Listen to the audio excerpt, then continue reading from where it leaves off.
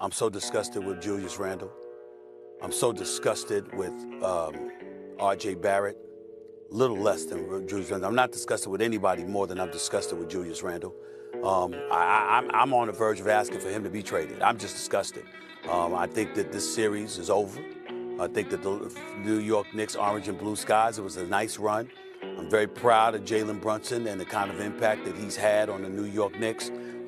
As much as I respect and adore Tom Thibodeau and the coach that he is, I'm looking at the personnel that he didn't use and the people that he trusted and he relied upon and how they haven't come through for him. It would have been nice to see him throw a twist in the mix, even throwing some of the bodies we haven't seen throughout the regular season into it, a la Evan Fournier or Derrick Rose, even give somebody some help, because with what Julius Randle has been doing, I mean, you might as well try anything. I'm on the verge of coming on national television and asking for the man to be traded.